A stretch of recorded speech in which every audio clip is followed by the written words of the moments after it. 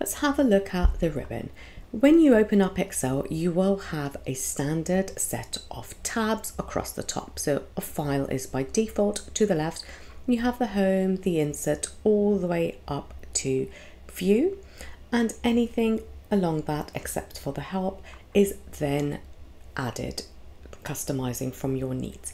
Now I have added the developer tab, which are used for things like VBA and some other functions, and I have Power Pivot as well added over here.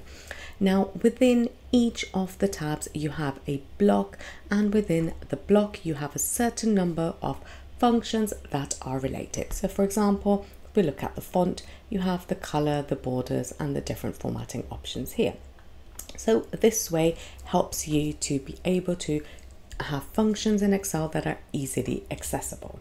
Now with the ribbon, there are a number of things that we could also do. So let's come across to the arrow here. If we click on the arrow right here, you can go across to a full screen mode where it removes completely the ribbon and you have an area within Excel that you can work easily. Now let's just click back onto the three dots there.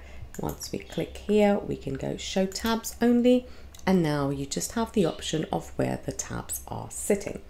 Now these are easily accessible. Just once you click onto them, it drops down, and once again we can go down and click on the little arrow here, and we can always show ribbon.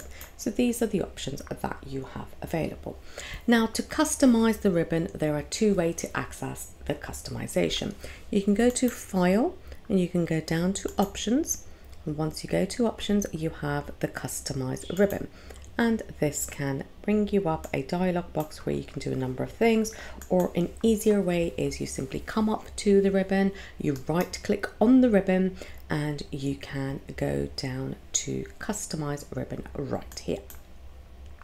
Once again, we are opened up with a dialog box right here, and if there are some certain features that you want to add or delete, we can simply do this right here in Excel. So let's start by re-adding the add-in button on our home tab. So as you know that it was available here. So we come on to home and we have the add-ins right here.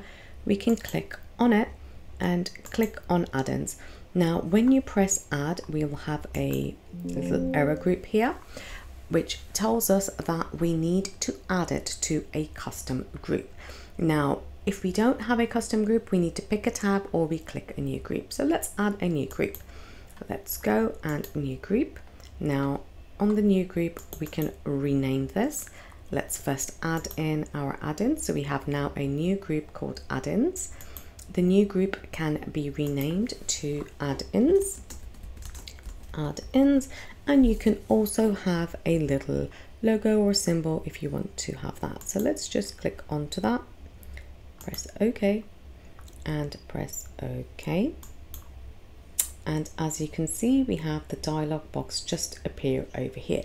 Now if you want to move this across, we could also do that. So let's just go and customize the ribbon once again, and what we can do is try to move the add-ins to another place. Now let's go and click on this, and we can simply just move it up or down, and let's just bring it all the way next to the clipboard right here.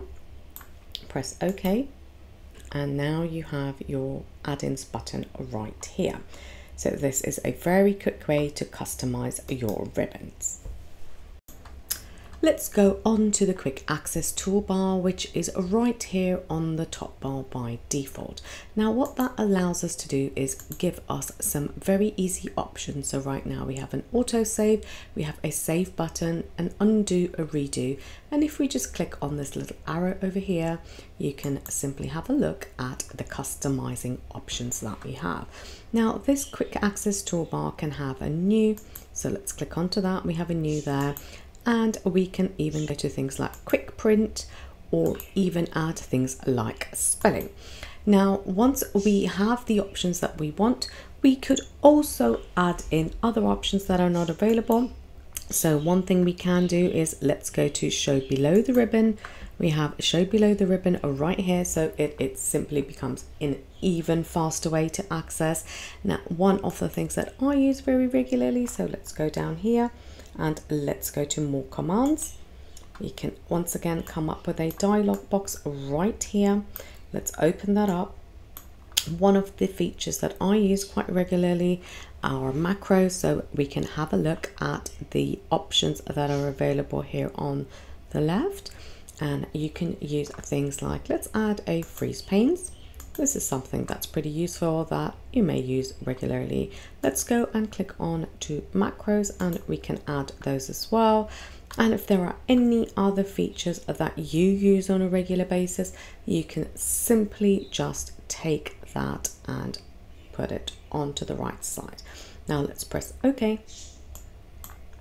Now you have all your options that are here. You can revise and add them. It's just as simple as that. This will allow you to customize your quick access toolbar as well as be able to be more efficient in the shorter, easier functions that you have. Now, while we've had a look at the ribbon and looked at the quick access toolbar, there are some tricks and tips that you can use to make your work more efficient. Now, here we have the quick access toolbar. You can simply right click on this and we can do hide command labels. Now let's click that and see what happens. And that simply removes all the text that's next to it. And this will allow you to be able to streamline your worksheets. Once again, if you want to go across to the Customise ribbon, let's go and let's do Customise Quick Access Toolbar. What you can do is change the options. So for example, if you want to put freeze panes right to the top, simply click on it and that would be then the first option. So let's have a look here, and when you press OK, it would be moved across. There you go, you have that before the autosave. Another powerful feature of the ribbon is customizing it, not just with the standard options. So we are now just going to right click and add to, I'm just going to, let's right click onto the ribbon and here we go, customize the ribbon once again. Now we are going to add a personal tab that we want with all our features. Now we don't want things on home, insert, we're going to add a new tab right here. And we are going to rename this tab called, let's call it Semina's tab. You can call it whatever you want. You can have some little emojis. Let's click on the green icon, press OK. And now we have a custom tab right here. We need to rename that. Let's go and do that. Press OK. Now within the tab group, we are going to be adding some different functions. So let's call these quick tabs, quick features. You can rename it to whatever you want. Let's just do that. So say we use something like conditional formatting a lot. You just click onto that, press add. We can add it right there. Custom sort, let's add that. Let's add things like email, add right there, and let's go down to the macros view. We can add that as well, and we can do things like a page setup. So you get the picture of how we can add different things to our tab. Now once we press OK, you have the home tab here and we should have a new tab popping up right there. Press OK. And now you see you have a tab called Semina's tab. Once we click onto that, you can see all of the functions that we've added. So the powerful capabilities of customizing your ribbon in Excel are there to make you a lot more efficient than the existing tabs. I hope that you've learned something from this lesson today. And if you did, I would appreciate a like and a subscribe. And I look forward to seeing you in the next lesson.